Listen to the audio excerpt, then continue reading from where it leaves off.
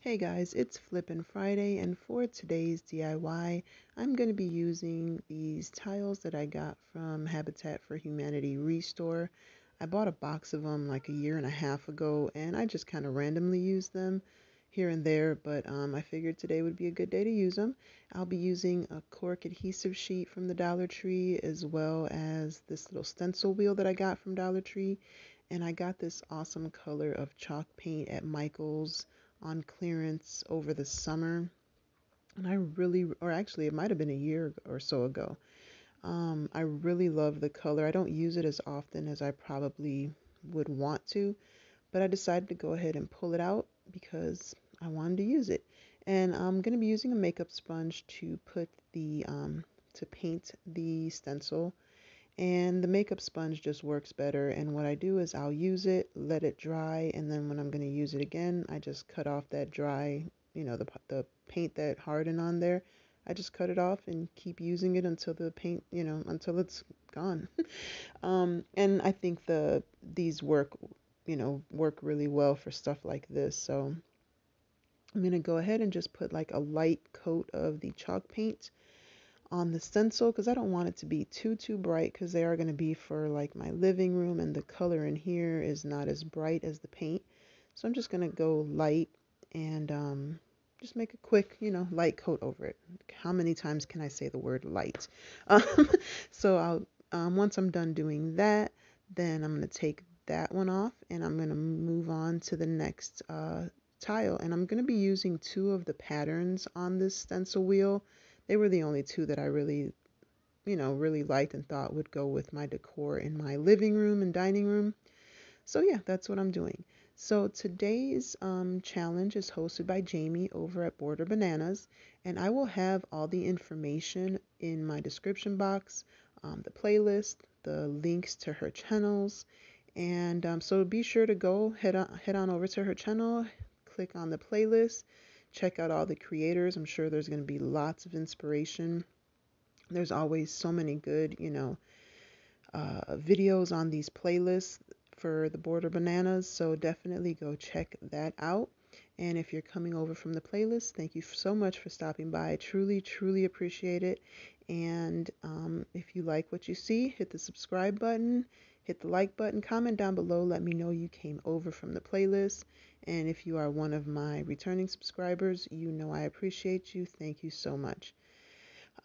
So yeah, see, I tried to use the paintbrush, it didn't work, so I just went back to my makeup sponge.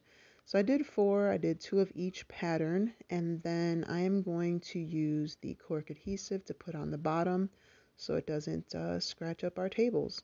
So I went ahead, cut four pieces, glued those onto the bottom of the tiles, and that was it for the tiles. So next I got this little wood tray. I wanted something to put them in because we lost all of our coasters, so I figured maybe this way we could keep track of them, hopefully.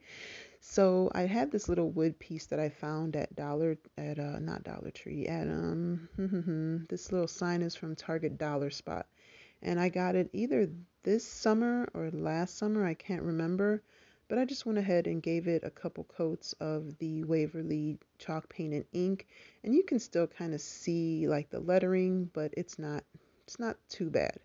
So initially what I was going to do was I was going to write on the like the little palette sign or whatever you want to call it.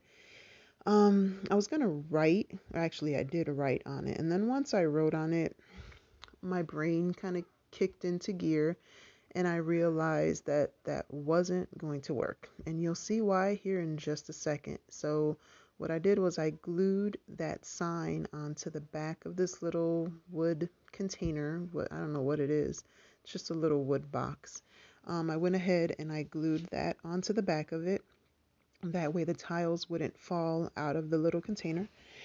And so once I glued it together and I put the tiles in there, or the coasters now because I put the cork on them, I realized that you weren't going to be able to see those words. So I went ahead, took those out, covered it over with another couple coats of the black paint again. And then I went ahead, found these stickers in my craft room, and I decided to write drinks on me on the little wood little wood box instead of writing it on the little palette. That way you can actually see it. So once I'm done doing that, I just made sure they were lined up, put them on there, and then I rubbed them on because these weren't really sticking very well. And also, I'm going to be giving the tiles like a coat of either polyacrylic or Mod Podge. I'm cleaning up my craft room, so I couldn't find any.